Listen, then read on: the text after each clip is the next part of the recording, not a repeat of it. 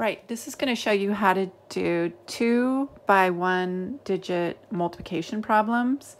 I'm going to show you 3 methods: repeated addition, area model, and traditional method. So repeated addition for this problem. This problem right here says 42 times 4, or 42 groups of, and I'll put of here, of 4. Now, we could do 42 groups of 4, but that would take us too long. So I'm going to try backwards. Because of the commutative property of multiplication, I know this could be 4 groups of 42. So I'm going to do 4 groups of 42. So 1, 2, 3, 4 groups. So I've got 4 groups of 42, and I'm just going to add those because we learned that multiplication can also be seen as repeated addition. Then I use my skip counting: 2, 4, 6, 8.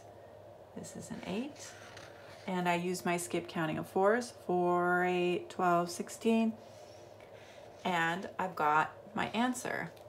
So I know 42 times 4 is equal to 168. Well, let's try a new method now. This is a 4th grade method. And what we're going to do is we're going to take 42 and write it in expanded form. So I know 42 written in expanded form is 40 plus 2. And I'm going to write 4 in expanded form. I know that's just 4. Now, wherever I see a plus sign, I'm going to make a line. So I'm going to make a line right here. So now I have 2 boxes. So basically what I've done is I'm going to solve this by doing 2 different problems, okay? So, and it's called partial products. So if I do this, so this length here is equal to 4, and this length here is equal to 40. So this is 4, this is 40. So I write that 4 times 40, okay? And in this box here, this length here is equal to 4. So I like to say this length here is equal to 4. And this length here is equal to 2. Okay. So now all I'm going to do is figure out what these are. I know that 4 times 4 is 16. And then I just add a 0.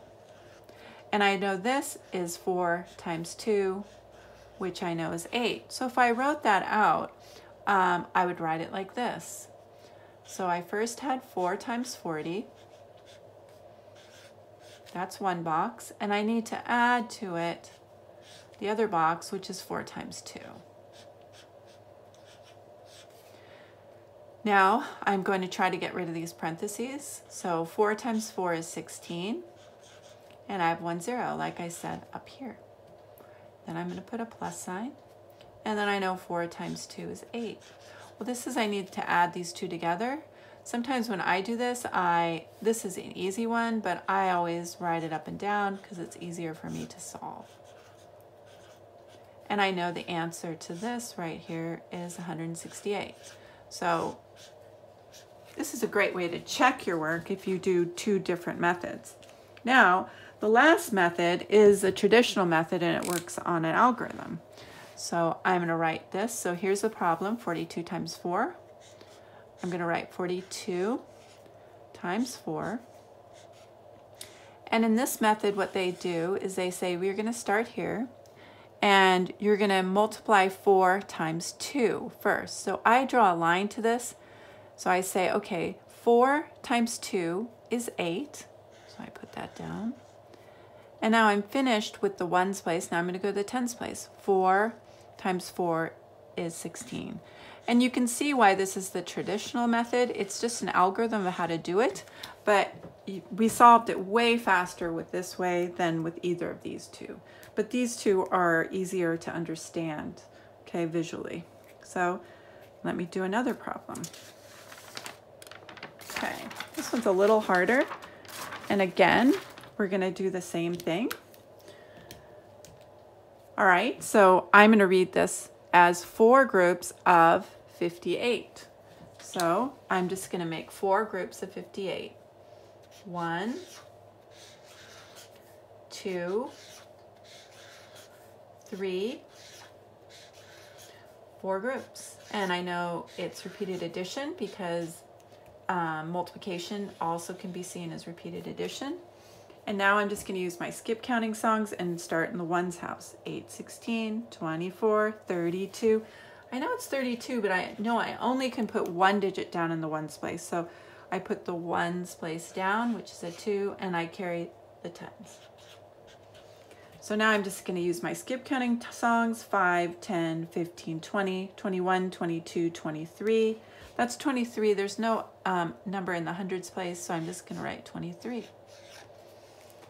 Okay, so I got 232 using repeated addition. That seemed like a cool way to do it. This problem's easy enough. Okay, now here we're going to do it a little more advanced way, which is taking 58 and writing an expanded form. So that would be 50 plus 8. And then writing this number in expanded form would just be 4.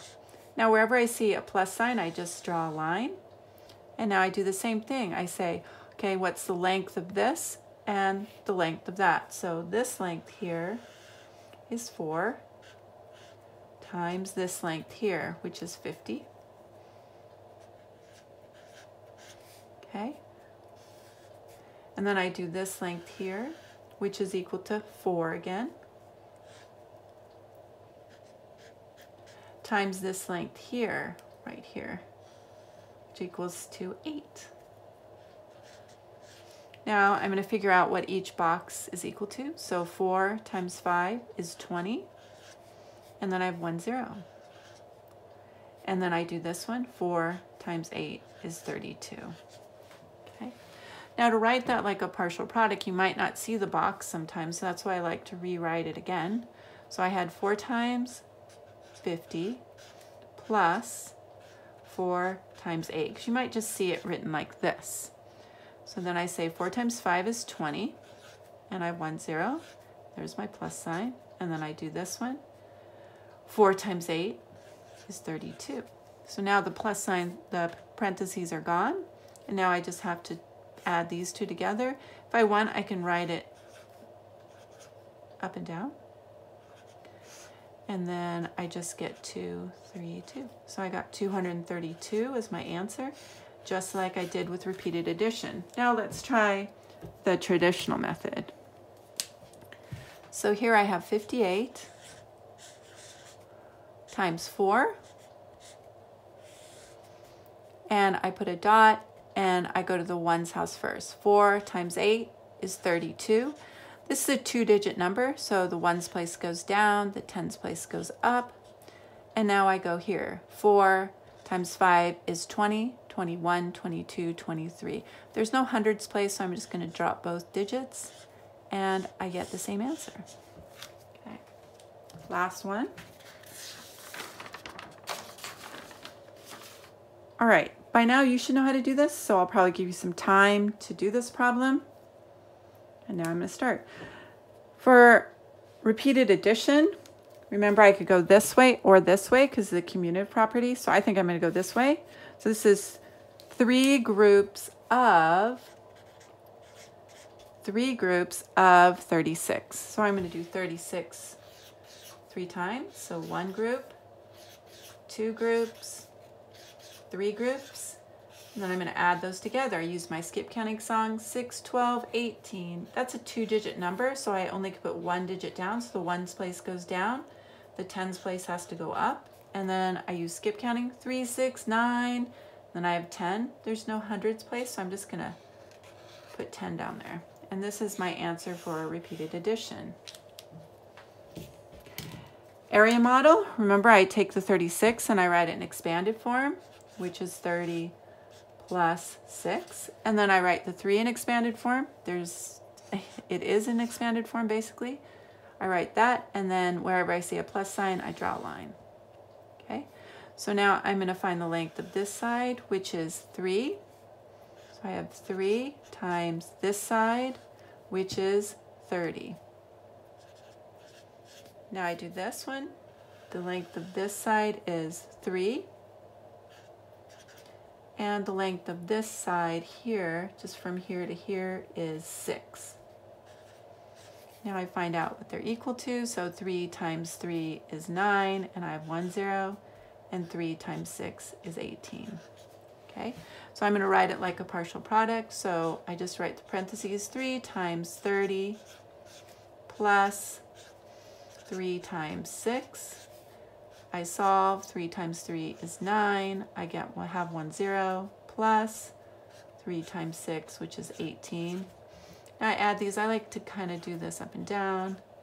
So I get 8 and 9, 10. So I get 108. So 90 plus 18 is 108.